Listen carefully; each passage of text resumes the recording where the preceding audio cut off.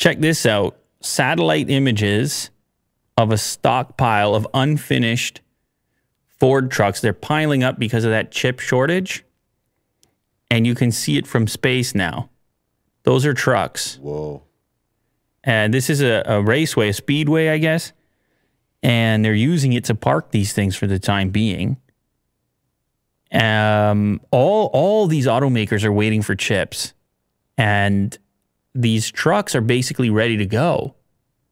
And if you go scroll down a little bit further, you can see as how they've been piling up. So on the left is before the shortage. They weren't using that space at all. And then you can see some trucks in the next image, or some more. And then the final image, they've run out of space completely. It's jam-packed with trucks over there. Now, there is there's a video clip somebody posted, and there's also more images on ground level of what this looks like, this pileup of trucks at the Kentucky Speedway. But it's always weird to see these cars ready to go and just sitting around with nowhere to go. So obviously they want to get this sorted out sooner than later, because these are all, I mean, cars have a model year on them. You kind of want to sell those. Wow. Brand new.